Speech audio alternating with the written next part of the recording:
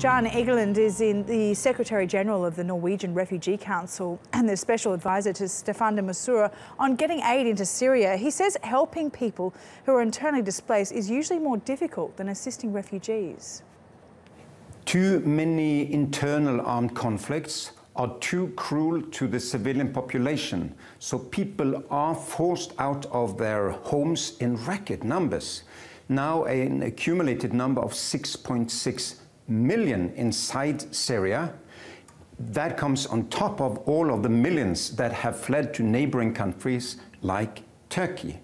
A country like Yemen had 2.2 million people being displaced last year alone.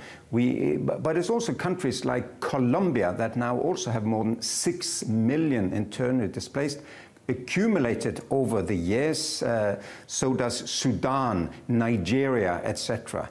That is why we now, for the first time in a generation, can record more than 40 million internally displaced from conflict alone.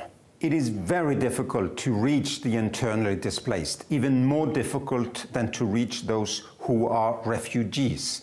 Refugees have some protection through the International Refugee Convention. The internally displaced are often easy prey for government forces or rebel forces or any organized criminal gangs.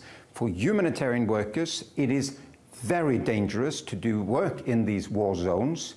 You will know that in Syria alone, more than 80 humanitarian workers have been killed trying to assist the civilian population. It's the same terrible situation in Afghanistan and elsewhere, where we in the Norwegian Refugee Council have a total of 10,000 relief workers on the ground. So we do reach, only our organization reached 5 million people last year. Most of them were internally displaced. Our problem is that we cannot protect these people. We can assist them, but not protect them. So we need the help of governments to enforce some humanity into these internal armed conflicts.